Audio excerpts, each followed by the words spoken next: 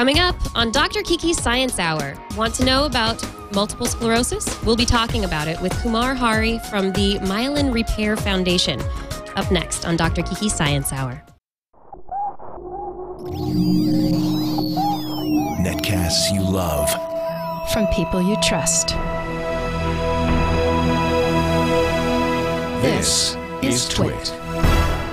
Bandwidth for Dr. Kiki's Science Hour is provided by Cachefly at CACHEFLY.com.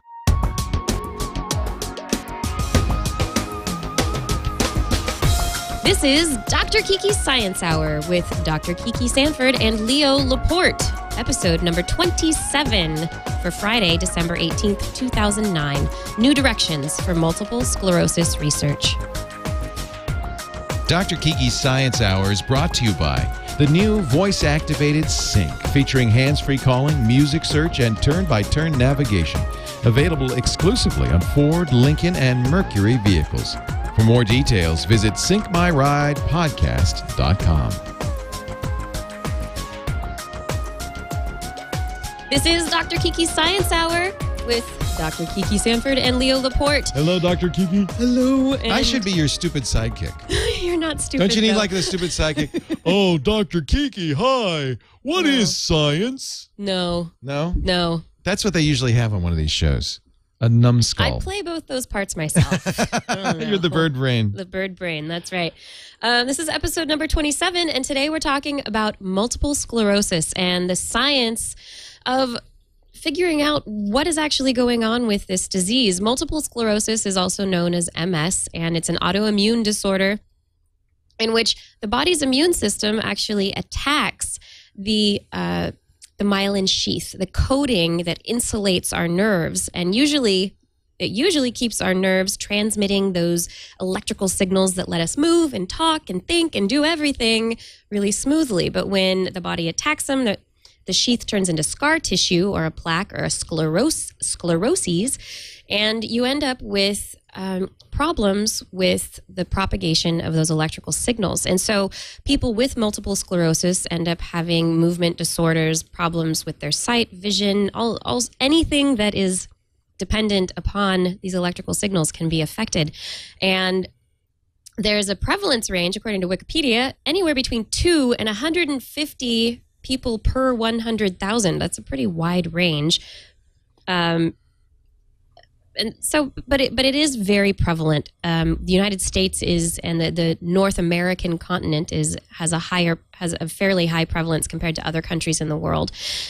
And today we're going to talk about what's going on in the research community, figuring out what we know about multiple sclerosis, looking at the research paths to figure out more about it, and also to potentially figure out treatments for the future.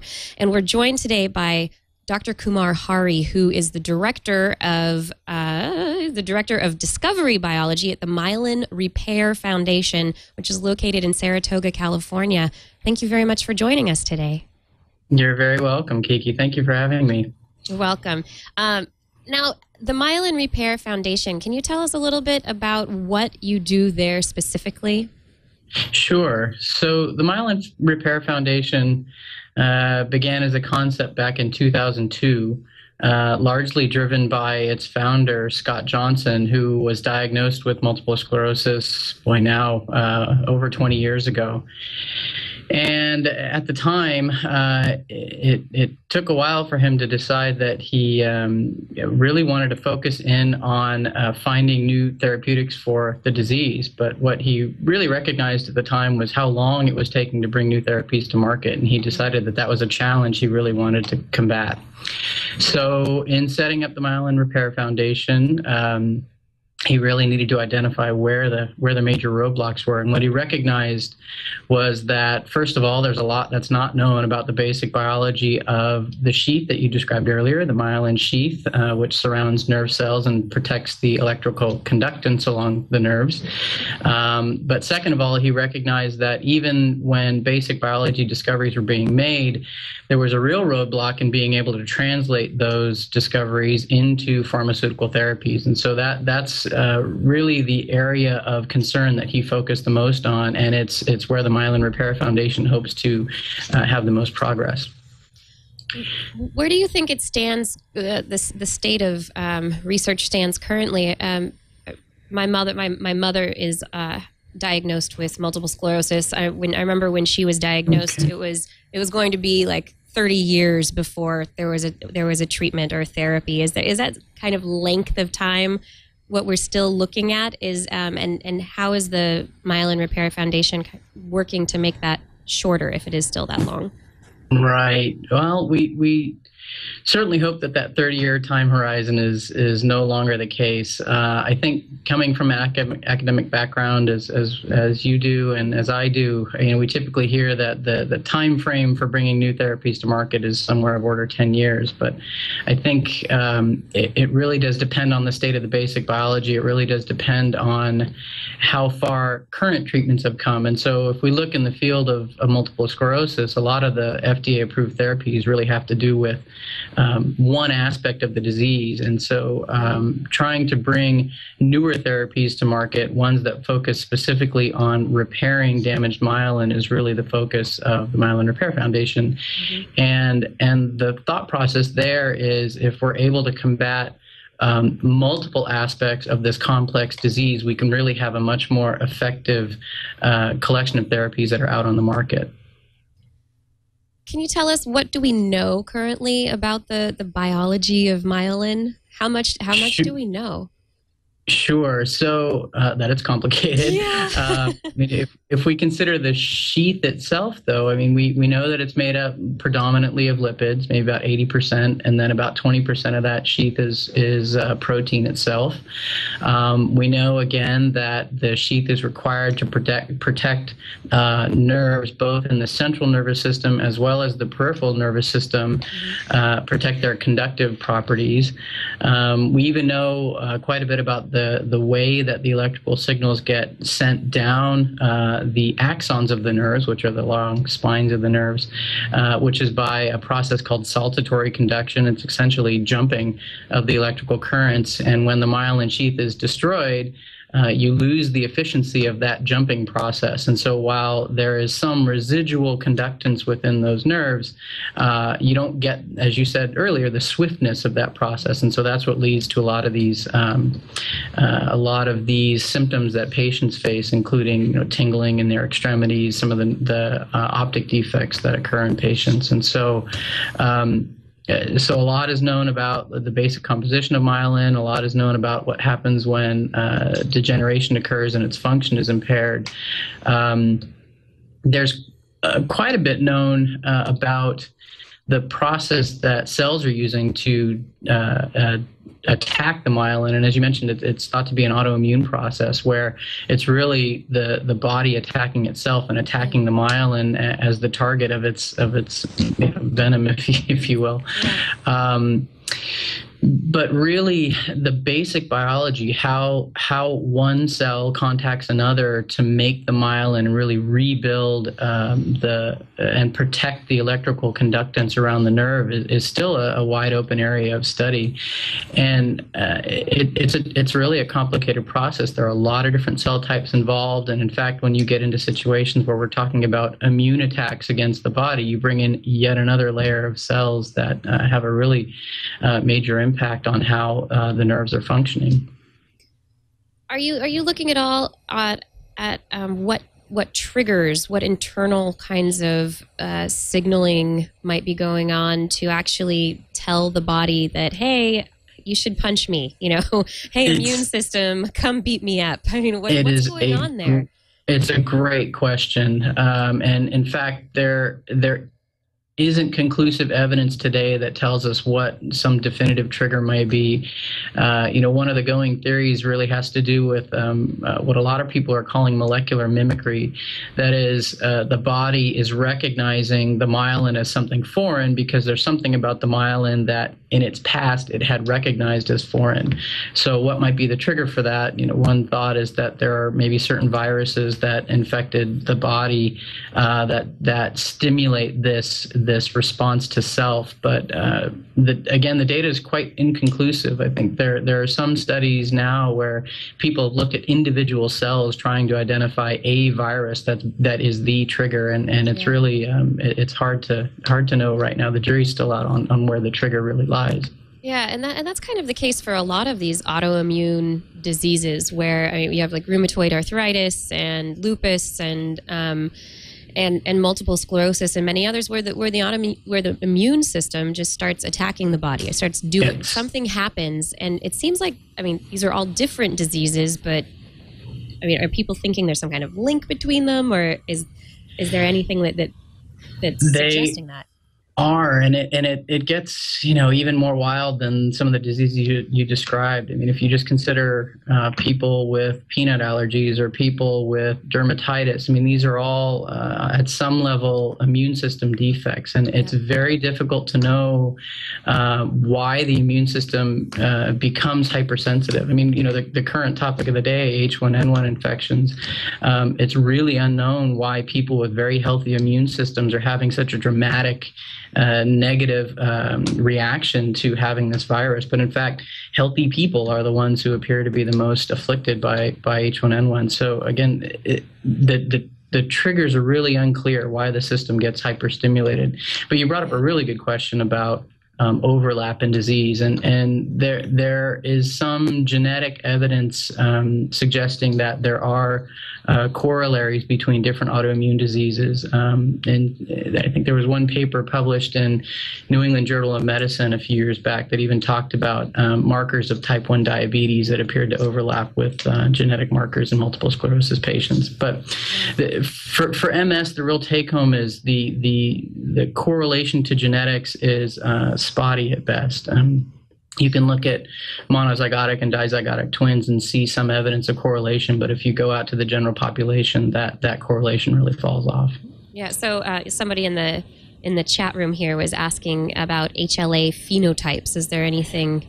Yeah, so that's really the major one. There is a human leukocyte antigen and an allele of that antigen, which is found on the surface of the cells, called DR2. And that today for MS patients appears to be the one that's most correlated with disease.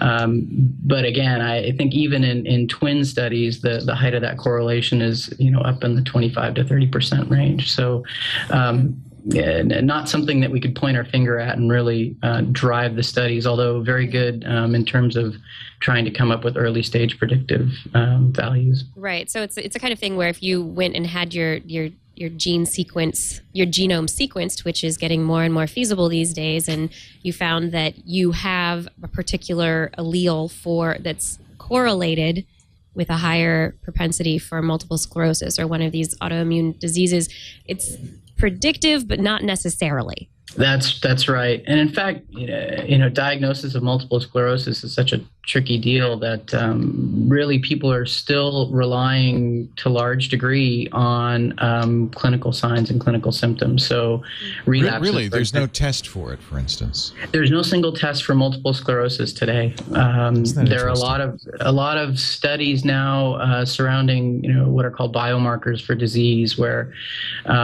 people are really trying to identify single proteins or patterns of proteins or even changes in certain proteins in the body that correlate with disease. But again, no straight predictor that's out on the market today. Really, MRI is being used as a marker, an imaging marker for diagnosis, and while it's quite good and it's been very useful in clinical studies as a diagnostic, as a predictor, we hope that we can do better.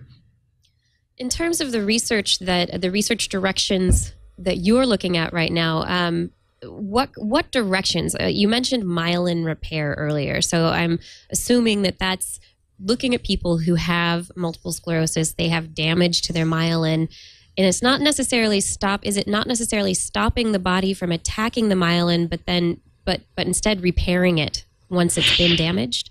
Right. So this is where we think a lot about what aspects of our therapeutic intervention or therapeutic interventions that exist for patients will really prove themselves to be myelin reparative. So if you could stop the attack, ongoing attack, which is what's happening with a lot of the currently approved therapies, they're all immunosuppressive reagents. And it turns out that the body, as most patients with relapsing remitting courses know, can repair itself pretty well. The problem is when those attacks are accumulative and progress over time, then you start getting into problems with injury to the nerve cells themselves. And that's where we hope that myelin reparative therapies can really block that particular injurious action. So really the line of research for the principal investigators who are involved with the Myelin Repair Foundation has to do with both aspects of disease, both the immune system component as well as the basic biology of myelination, and trying to either stimulate normally reparative processes or figure out how to fix them when they've been broken. So are you finding, have you already located or found any of these reparative processes, the internal processes that naturally go into repairing the myelin? Well, again, this is it's a difficult question. Again, when we set up the Myelin Repair Foundation, it was pretty clear that there wasn't a whole lot known about the basic processes of myelination. And so it's quite interesting. Scott Johnson, as sort of an entrepreneur in the Silicon Valley, he hadn't had a detailed PhD training in science or anything like that, but he went to a scientific conference, the Myelin Gordon Conference, and really talked to people and tried to figure out where the current state of research was. And I think he recognized at an early stage that there needed to be support for the basic biology, in addition to trying to figure out how therapies could be made possible through that line of research. And so, I should mention, in terms of the Myelin Repair Foundation, there are 4 principal investigators that work with the consortium currently. Ben Barris at Stanford University, Brian Popko at the University of Chicago, Robert Miller at Case Western Reserve University, and Stephen Miller at Northwestern University. And these 4 and their laboratories, the students, the postdocs, the technicians who do all the work, they really are the engine for the Myelin Repair Foundation. And it's been a great consortium, great work to get them all collaborating and trying to answer these questions. Yeah, absolutely. Is there anything that you're finding? Where's the state of your research now? Like, what are some really exciting results that you've had recently that just have you all very excited? People you've just mentioned, and people at the Myelin Repair Foundation just excited about. Yeah, I'd probably put them in 3 categories. So, I'd start with some of the basic processes of myelination. 2 of the labs have been able to find 2 genes in mice that, when mutated, appear to be these master regulators of the myelination process. And they're typical master regulators. They have effects on lots of downstream other genes, and so that line of study will hopefully bring us into an area where we can be more specific about the types of targets from a pharmaceutical perspective that we would want to promote into development and really try to identify drug modifying therapies against. So that's the first line. It's again, from the basic perspective, genes like that hadn't been recognized in earlier research. The second line of really exciting data has to do with part of the basic process of multiple sclerosis, which is creating holes within the blood-brain barrier, which allows immune cells to enter the central nervous system. This is, in fact, one of the modifying therapies on the market today. Tysabri, its mechanism of action is meant to keep those inflammatory cells from crossing the blood-brain barrier and entering the CNS. Right, and the issue with them crossing the blood-brain barrier, normally the blood-brain barrier is a barrier so that it protects all the important cellular machinery inside of the brain from any kind of infection or damage. And so that's right. Yeah, and if these immune cells get in and they start damaging the myelin on your central nervous system, I mean, that's where problems really start to happen, right? That's exactly right. And that barrier that you described, it's there's some thought that that barrier allows the central nervous system to be what's often considered immunoprivileged, so that you don't get this hyper stimulative immune response within the central nervous system. I think one of the interesting things that we're finding with the blood-brain barrier are the types of cells that are involved in creating that barrier, and also how those cells are interacting with the blood vessel and the vasculatures within the blood-brain barrier to keep it keep its integration intact. So it's that's a really interesting line of study going on with MRF, again, from a basic biology perspective. And I think the third area of study, which has got us really excited, is sort of a little outside the realm of basic biology and more towards the realm of trying to translate these discoveries into programs that pharmaceutical companies would be really interested in to pick up and carry forward. And this has to do with the animal models that are used to test these agents for their effects in disease-modifying action. And the gold standard for multiple sclerosis in terms of doing testing in animals are mouse models of what's called experimental allergic encephalomyelitis, or EAE. And this is essentially a model where one stimulates an allergic reaction within the animal that's guided towards the myelin sheath. And it recapitulates a lot of the symptoms of human disease, including relapsing courses or chronic courses, or just a lot of the ways that the immune system would react to being hyperstimulated against the myelin proteins. But it's an interesting model in that, again, it's the gold standard. It's the one that industry uses quite often in terms of doing their own drug development. But a lot of therapies that appear to be active in combating EAE in animal models have no effect in humans. And so there's a real need for coming up with new models of multiple sclerosis in animals, so that early stage discoveries can be measured. And we've come up with two different animal models now that don't rely specifically on stimulating the immune system. And what that allows us to do is study specifically the role of the cells in the central nervous system and their ability to repair, not only on their own, but also perhaps our ability to stimulate that process when damage has occurred. So those are three exciting areas of research going on at MRF right now. Yeah, they sound really exciting. The really interesting stuff there, I mean, from the blood-brain barrier research, I mean, that has implications. I mean, if you understand more about how the blood-brain barrier works and how it interacts with immune cells and even other cellular types, it goes a long way toward understanding what would allow it to open up. You know, how are these holes forming in the blood-brain barrier to allow immune cells through?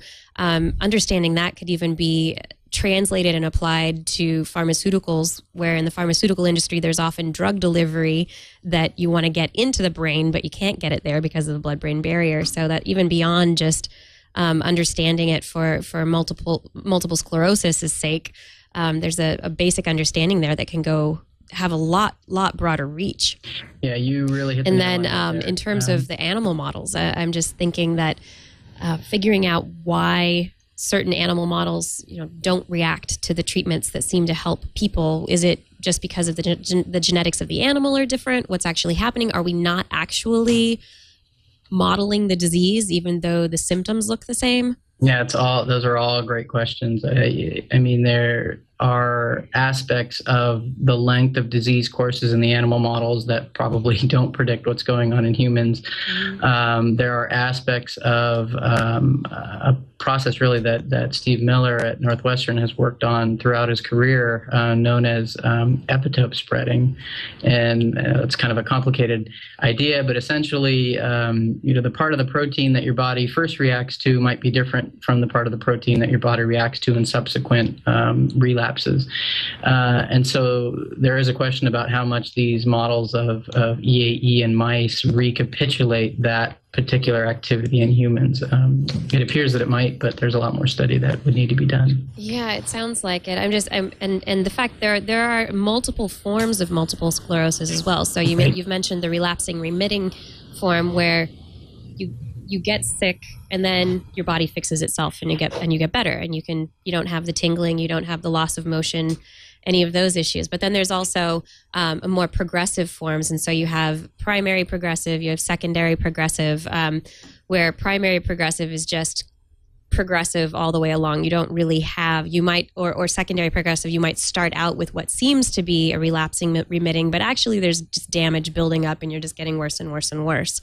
I'm just wondering if you find those different phenotypes in the animal models, if there is, if there are certain genotypes that underlie the way that the body actually reacts to the assault on the nervous system, and then how that actually plays out. Right. That's interesting. The genotype aspect of that. There's certain strains of mice that probably react differently to the stimulant. But in terms of being able to reproduce, let's say, a relapsing remitting course versus a chronic course, you can certainly do that in the mouse models. It has more to do with how you stimulate the reaction than maybe specifically about the strain of mice. But I think it's an open area of study to try to figure out how correctly those mouse models recapitulate the human disease courses. Yeah. And I think even in the human state, it's very difficult to know, let's say, when a person who presents for the relapsing remitting course, whether they may or may not progress to a secondary progressive state. It's even difficult in the humans to know when that might occur. Right, absolutely. I'm also thinking about these different types of I guess how the multiple sclerosis actually is expressed in different people, and the different treatments and how what we're using now. They seem to be, since we know it's an immune disease disorder, we're using kind of these gross immune system modulating treatments, or we know it's inflammatory, so let's give you an anti-inflammatory, but there's nothing actually specific that we're not able to really we're not able to pinpoint it. We're not getting there with like the laser beam focus of knowing exactly what we can target and how to fix it. In terms of the research directions that that different groups are going, I mean, what do you think is driving the different research focuses and getting to certain solutions? Yeah, that's a great question. I can certainly speak to it from the Myelin Repair Foundation perspective, which is while the immune system modulators certainly appear to be efficacious in a subset of the patients who take them, we just fully believe that there has to be some component of repair that allows damage that isn't fully resolved to be resolved, and that is the way to get patients back to sort of a ground zero state, because that damage just continues to accumulate even in patients who do receive those immune modulating therapies, although it's pretty variable who responds and how well they respond. Right. I think a lot of the field, it's quite interesting that there's a lot of studies coming out now where people are looking at adult stem cell therapies and their ability to stimulate repair in the central nervous system. And there's some good data there where early clinical trials trials appear to be showing positive effects. I think that comes with a lot of attendant issues with people's own thoughts about stem cells and their ability to repair. There's also some basic questions about, is it the stem cell itself or something that the stem cell is secreting? Because again, there is the body has an ability to repair, and we see that not only in these patient courses but also in the animal models that we're working on. And I think if we can get to that point where we're stimulating repair before the amount of injury sort of overtakes the body's ability to affect that repair, we'd be in really good shape. So I see those as two general courses that the field is taking. We have a lot of comments in the chat room about various kind of ancillary. Yeah, I guess that works. Ancillary issues to do with MS and research and treatment. One of the things that I've seen on the web. I mean, you go on the web and it's like any topic. There's all these things: bee sting therapy. If you have vitamin D, you'll be fine. If you smoke a little weed, that'll help. Coming from a research perspective, going from, as a scientist looking into how the body works, how the body's attacking itself, how it's reacting to those attacks, and how we can stop that, fix it, etc. What do you tell the average person who's looking on the web for something, to help them out?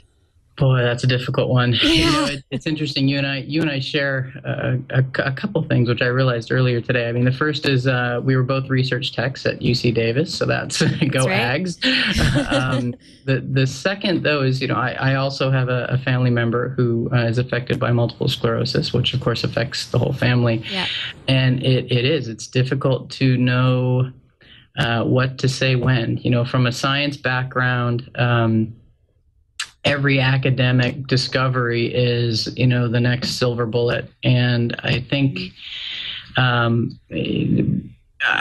it's incumbent upon scientists, and I know a lot of people are probably not going to be happy with this line of response, but I think it's incumbent upon, the academic scientists and the scientific community to make people aware that the goal of these therapies is not only to solve disease, but it's to be safe, and we need to be as effective as possible at the same time that we're treating people in a safe manner.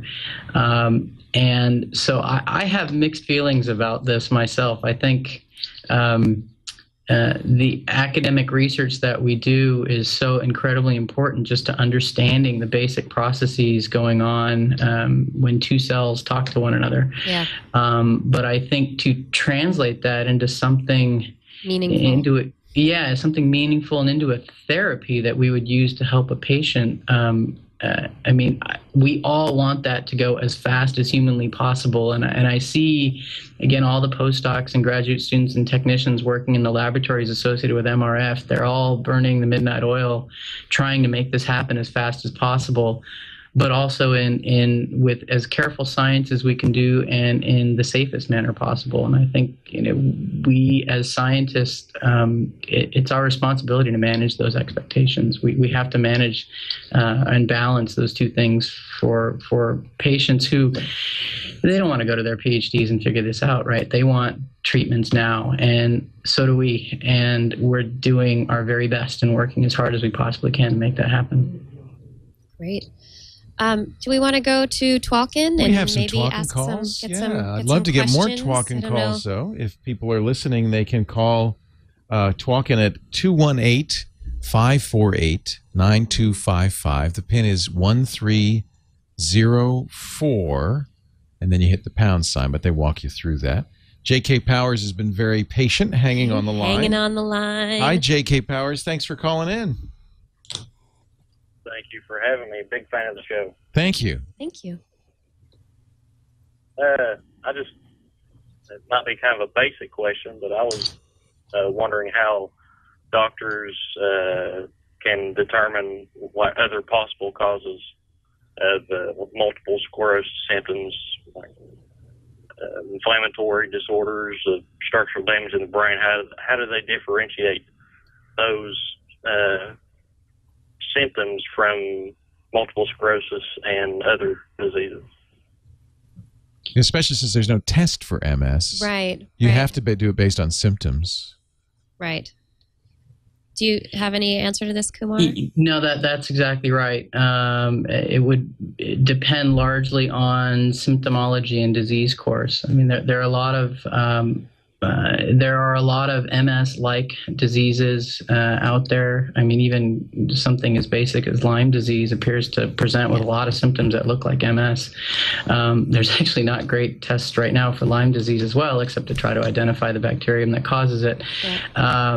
But in terms of multiple sclerosis, I mean, one of the better diagnostics has to do with a procedure that's a bit difficult, a lumbar puncture, where you're looking for banding patterns of proteins in the cerebrospinal fluid that appear to correlate with antibodies being produced in that fluid, and even that's not 100%. So it's a bit tricky. I think it's an unfortunate case that even patients, before they know have MS, don't recognize some of the early symptoms. And so it's not until you sort of have a second attack that real definitive diagnosis can occur. And frankly, that's an area of huge study right now. And it's a place where the Myelin Repair Foundation really wants to focus on trying to identify earlier stage biomarkers, not only for diagnostics, but also if we're able to identify therapies that we hope to be myelin reparative, that those same biomarkers would show us efficacy of those modifying therapies as we're doing clinical trials. Right. Yeah, it seems the earlier, and I've heard with a lot of the current treatments and therapies that we have now, the earlier we can catch it, the better the prognosis seems to be, the less damage there is that seems to be done. So is that because of the effectiveness of the therapies? Must be, right? I think in the immunomodulatory, reducing the number of attacks on the body. If you can keep the body from attacking itself, you're going to keep the amount of damage. So you have down. effective therapies then. There are some. There not 100% for sure. And in terms of the diagnosis, Dr. Mom in the chat room says it is a diagnosis of exclusion. Right. That's exactly right. Can't be anything else. Must be this. Must be this. Right. And I just remember, personal anecdote here. When my mom was diagnosed, it was at first she had some trouble playing the piano, and it was diagnosed as carpal tunnel. Huh. And so she actually, that's what we thought it was for a long time. And then symptoms started to change a little bit, and so that's when the diagnosis changed. And it was years later that an MRI was actually done, and they actually saw physical damage. And so then it was like, yeah, now we know for sure you have it. But that's exactly what it was a diagnosis of exclusion. Well, okay, that went away, so that's what this must be. But it would have been nice to know sooner, because you could have treated it and reduced its severity. Right. Yeah. Exactly. What kind does your mom have? My mom has a progressive form of MS. Yeah. That's much more serious, isn't it, than remission? What is it? Relapsing remitting. Relapsing remitting. Yeah. So Montel Williams, and it's some of the major celebrities. A couple. Montel Williams is one. I think he has relapsing remitting. There's I can't remember the name of. There's another celebrity out there. Valerie Bertinelli. Is that right? No. Am I right? Am I wrong? I don't know if Valerie Bertinelli. I don't think it's Valerie. I think don't listen to me. Let's not give her something she doesn't. I know have. she don't listen to me there. There's another celebrity out there who has relapsing. Does Michael J. remitting. Fox have MS? He has Parkinson's disease. Okay. Yeah. Which, speaking of stem cell therapies, I thought it was interesting that you brought that up relating to multiple sclerosis, because I didn't realize that was being considered. I know for Parkinson's, that's something they've looked at a lot, and it's had kind of varying results. Some really bad and some okay. That's right. The president on West Wing had relapsing remitting. That's right. Yeah. A celebrity on TV. On TV. And in real life. Annette actually, it was good that he did that. That's who I was. Annette Funicello, yeah. But it's good that they did that on West Wing, because I think that raised the awareness for a lot of people. Yes. You know? Yeah, and the majority of people seem to have the relapsing remitting form. That seems to be the primary form. That I think it's like 90 to 95% of people who have MS. That's what they have, and so that's where actually the priority for a lot of these therapies and research is actually directed, because that's the majority of people and what they have. Right. It's a tricky situation. I think you're right. There's a very, very high proportion of people who present with relapsing remitting courses, but from what I understand, it also is the case that a number of these people with the RRMS form do convert to the secondary progressive form, and I think it has to do scientifically with the body not being able to fully repair the damage that has occurred. And so the hope is these immunomodulatory therapies, like you say, would lessen the course. Mm-hmm. And I think we need to think about ways to really affect repair, so to again get patients back to a state where they have 100% function. Yeah. Somebody in the chat room is asking, what area of the world has the highest MS occurrence? And I think it's actually in Northern Hemisphere. North America, actually. It's purely anecdotal, but I know so many people who have it, and it just seems like it's very widespread. What percentage of the population gets it, Kumar? Do you know? I don't know the full percentages. I think the incidence rates in the U.S.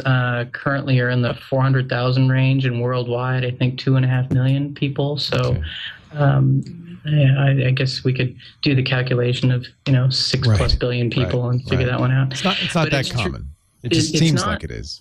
It does. I think everybody or a lot of people know somebody who's affected by multiple sclerosis, at least in the circles that I travel in. And I think that there are certainly environmental and geographic factors affecting the disease, and it's just yet another layering of of confusion on top of how we do the diagnosis, how we handle the modifying therapies, et cetera, et cetera. It's a very complicated disease. Yeah, there's a map from Wikipedia that has a distribution of multiple sclerosis throughout the world, and it's pretty striking. At the Northern Hemisphere is the color goes from kind of gray for no data, light yellow, all the way up to red for the most cases, and the Northern Hemisphere is just orange and red. Huh. seems to be a very northern affliction. So maybe it is vitamin D. Maybe it's vitamin D deficiency. We just really don't know, huh? We have no idea. Isn't that interesting? No idea. So we know that it's Northern Hemisphere. We also know the majority of people who get it are women. So maybe there's a hormone basis to it. Both guys I know who have it are men, obviously, because they're guys. But that's interesting. So women, more predominance in women. More in females than in males.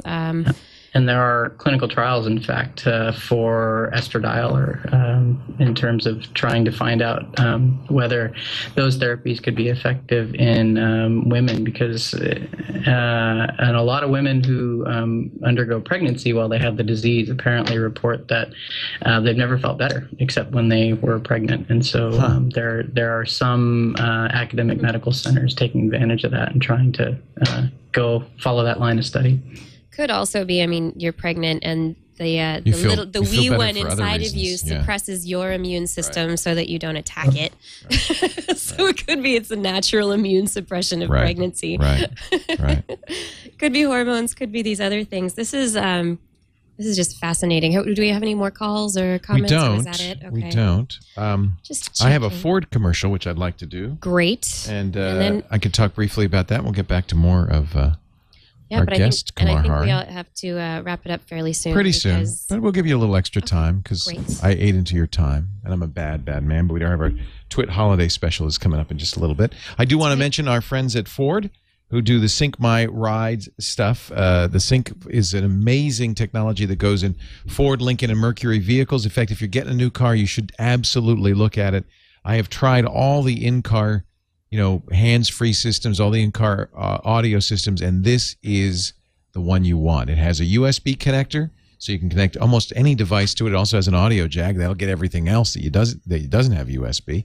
It also bonds with your Bluetooth phones. I have 3 different phones now. I know I'm not usual, but you can get up to 25 phones automatically connecting, and it does Bluetooth audio, which is fantastic. So when I get in the car, my music starts playing from my iPhone.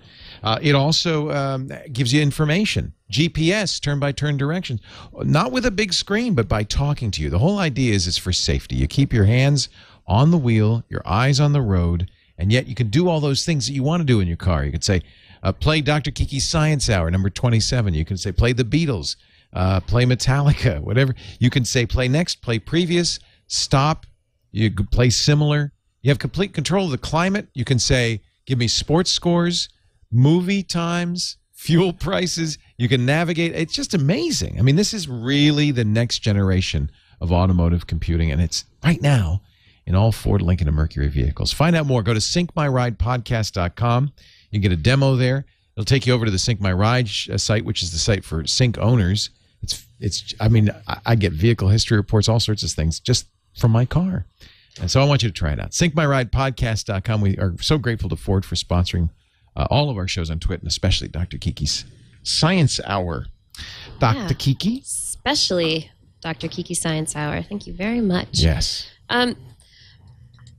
Kumar, do you think there's just looking at it from a research angle and understanding, all the potential influences, the cellular, viral, genetic, to multiple sclerosis. Do you think it's going to be one cure-all? Are we going to find a silver bullet? Or do you think this is going to turn into lots of different research paths, finding all sorts of things that we might mix and match? I think it's a layering. I think today, I wouldn't say we know enough about the basic biology to or exclude the fact that there might be, a silver bullet. I think, though, what we would say by looking at all available current data is that there's probably some sort of combination therapy that we would have to use to really have the best impact on patients. Again, today, it's always this hope that we bring because, when the MRF was started and when we're looking at a lot of the data that are coming out now, there's still so many questions to be asked about how myelination occurs. Because we didn't really touch on this too much, but the nerve cell around which this myelin sheath is made is not itself the cell that creates that sheath. It's a second cell, which is called an oligodendrocyte, and that cell needs to somehow be motivated to myelinate an axon. And in fact, that cell, as resident in the brain, is in a precursor state. So it itself needs to mature before it can go do its work. So there's so many basic questions about how differentiation and maturation of a precursor cell to an oligodendrocyte state occurs. So many questions about in longer term disease, are there effects of injury to the axon that in fact are inhibitory to that oligodendrocyte trying to myelinate? Is the scarring actually having some kind of physical impact on keeping that oligodendrocyte from finding the damaged nerve? Just so many basic questions that we just don't have answers to today. So the hope really is that there would be some type of single therapy or, small combination of therapeutics that really has the major impact for all patient populations. So is it daunting?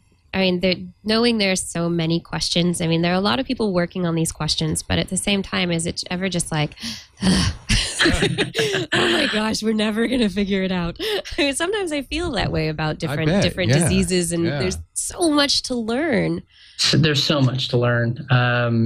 It's interesting. If it ever is, I just go home and hang out with my family and remember why we're all doing this in the first place. So it's actually a unique aspect of the work that goes on at the Myelin Repair Foundation, because as a nonprofit, I mean, our focus is not necessarily the basic science, it's the patients, and really bringing therapies to patients faster and trying to figure out ways to do that more efficiently. And so it can be, I mean, you know, from a scientific perspective, it's all incredibly interesting, and there's just beautiful science going on, and you can appreciate it from sort of the academic scientific perspective. But you know, if you get tired, you feel daunted again if you have these personal associations with these really horrible diseases. You just go home and hang out with your family a little bit and crack some jokes and just realize how brave these people are. And you know, you can't help but to regain your faith and go back and work a little harder. Yeah. Absolutely. And I think that's probably a high note to leave this show on. And I hope you have a wonderful holiday season. Spend a lot of good quality time with your family. I'm going to go do the same. And, thank you. Yeah. Thank you as well. Kumar. Thank you so much. Happy holidays to you both. Happy holidays to all your listeners. And thank you so much for your interest in the Myelin Repair Foundation and learning more about MS. MyelinRepair.org. That's right. And Kumar Hari was our guest today on Dr. Kiki's Science Hour. Thank you very much. You can find Dr. Kiki's Science Hour in iTunes. We have an RSS feed. If you did not, if you caught it live, if you're catching a rerun, or you just caught this part right now, you can go download. You can download Dr. Kiki's Science Hour and back episodes. There's 4 or 5 episodes now, so that's great. There are a few episodes there to download. You don't just have to catch it live, although live is nice. Live is good. Live is good. Next week, we will be talking we're going to be here on Wednesday morning. Right, because we don't want to work Christmas Eve. We're not going to work Christmas Eve. I'm going to be driving to visit my family to spend that good quality time Christmas Eve. But the day before Christmas Eve, we are going to be talking about the Ice Cube Project. Sounds fitting, right? Yeah, for the holiday season. Yeah. Well, the Ice Cube Project is in a very cold place, Antarctica, and it's underground in Antarctica. Even colder. Even colder. It's a giant underground freezing neutrino detector. Ooh, so neat. We're going to be talking about neutrinos and detecting them using Antarctica, which will be a lot of fun. So we're going I love neutrinos. Yeah, so that is what we're talking about next week. And for our New Year's show coming up, we can look forward to talking about time and the atomic clock. I'm lining up an interview with a scientist from the National Institute of Standards and Technologies to talk about the atomic clock. We're going to talk about atoms and stuff. Yeah. You can find me online at drkiki.tv, at Dr. Kiki on Twitter. And if you want to ask a question about neutrinos, the Ice Cube Project, or even putting it forward to the atomic clock. We haven't used Vidly. We didn't use Vidly today. We didn't use Vidly. We tried the Twalkin. We can do Twalkin and Vidly. Yes. Why not? If you're sounding like a baby, you might as well go all the way. And remember, if you're going to use Vidly and send me a video comment or question, please use the hashtag #DKSH for Dr. Kiki Science Hour. Yeah. Don't forget the evolution. What do they call it? Evolvums. Evolvums. Evolvums. Evolvums.com/twists for a special discount. Yeah. What a good gift. Twists, they're great for kids of all ages like me. I notice you have quite a few. They're all mine. Is this your collection? No, I'm giving a couple of these away. We actually are doing a giveaway on Twists This Week in Science, my radio show. We are, for people who write us Twistmas stories. They have to include evolution, the ideas of evolution and Twistmas. Aww. And we had a really great and contest entry this last week, and so we already have one winner. This next week we'll be giving away. Before Twistmas. Yes. And all through the house. It was great. Evolvums were rocking. Yeah, we had the story of Kirk Cameron. I on the Twist website, twist.org, for the show notes this week, I put the entry. It's actually a brilliant poem. Sounds great. Loved it. Wonderful. Yeah. Evolvums.com/twist, 10% discount on these cute little evolving animals. And that's it. Thank you, Kiki. We're done.